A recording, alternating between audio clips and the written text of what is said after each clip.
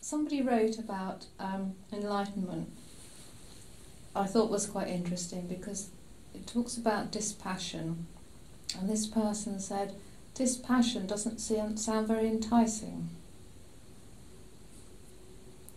Okay. You know, we like to be passionate, and it didn't sound very appealing. Again, it's clarifying terms, isn't it? Depends what we mean by dispassion. Dispassion. Mm. I mean, for instance, I enjoy watching football. I don't really enjoy watching the England football team play football, but I will, out of that sense that maybe one day we'll get it together. Yeah. And then we lose to a team that everyone thinks we should beat. And you experience that kind of disappointment, that the painfulness of that. But you just simply don't become passionate about it. Mm. You go, oh yeah, that's a shame. But do you still enjoy the game? That particular game, no. But I mean, if it was a good game, but I enjoy the game of winning, football. I enjoy the game of football. Yes. Now we could ramp that up. We could talk about anything really. In terms of somebody's passion, I have a passion for meditation.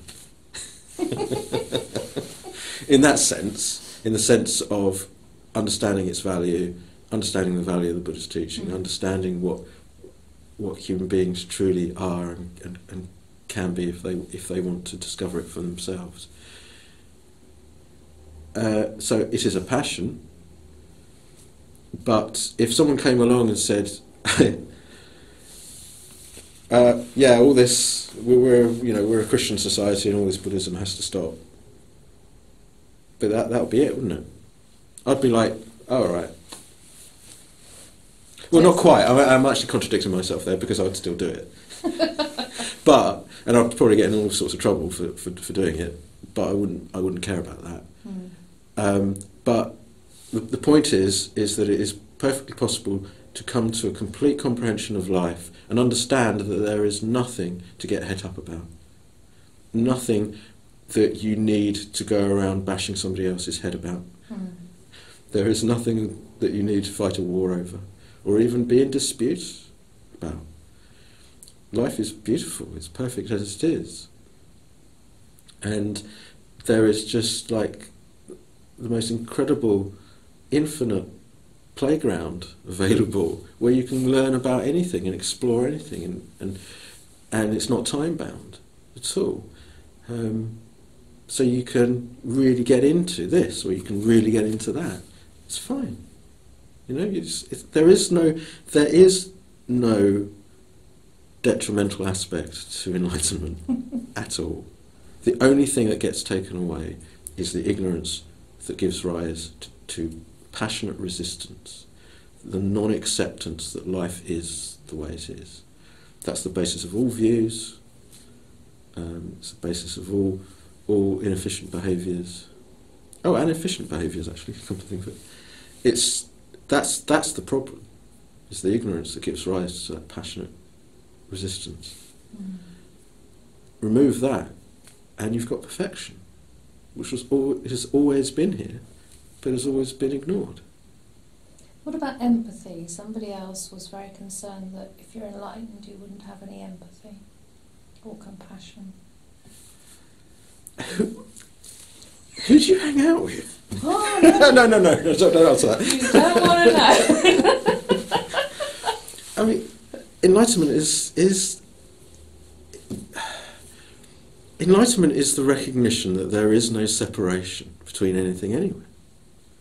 So, as a consequence of understanding that, you see the appearance of separate beings around you in the conventional way of looking at things, and you see that they don't understand how simple life is, and how free of agitation and conflict and division you can actually be. What do you think that what do you think that naturally produces in a mind that doesn't have that selfish root? Compassion. You just go, well, I'd really love everyone to come to recognise this, but you also recognise empathy, that people have got their lessons to learn. They've got their battles that they need to fight in one way or another. And so compassion is linked with equanimity.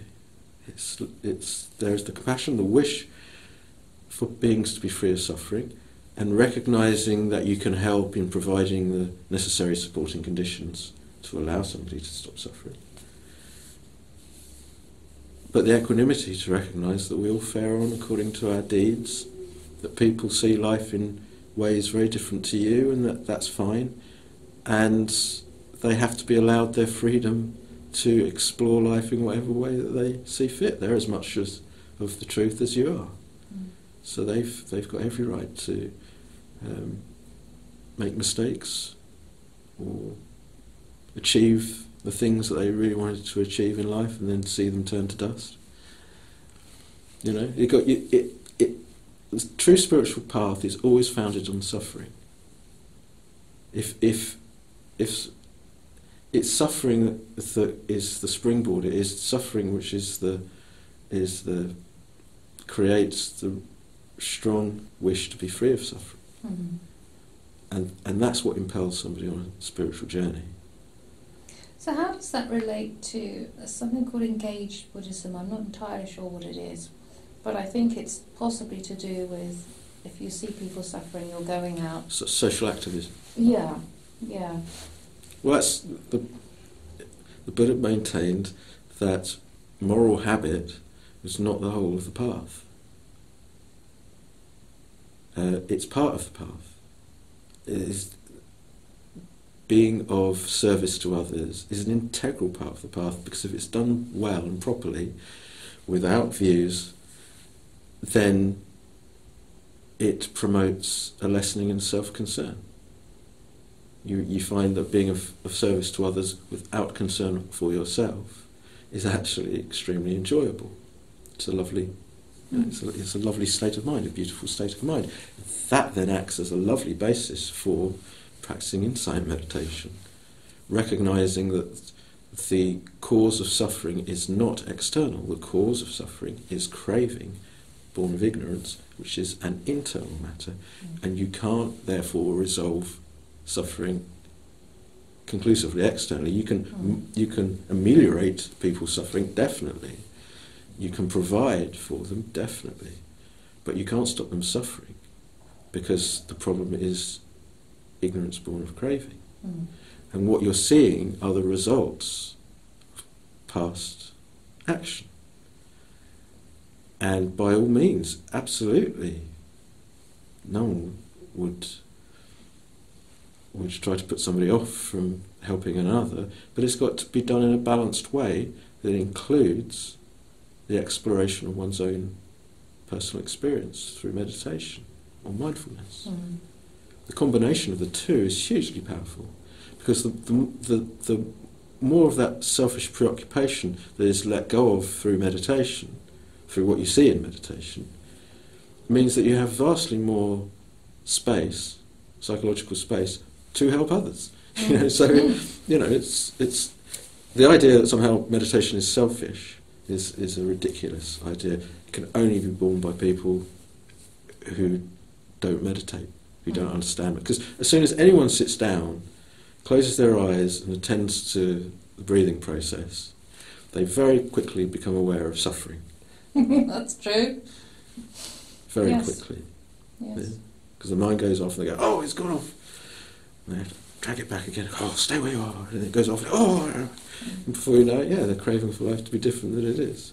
And all those obstacles, those wrong views, wrong perceptions, and all the views and ideas that come out of it are all there to be seen. So, so it's a combination of the two. But to think that the Buddha's teaching is just about helping people externally is to not understand the Buddha's teaching.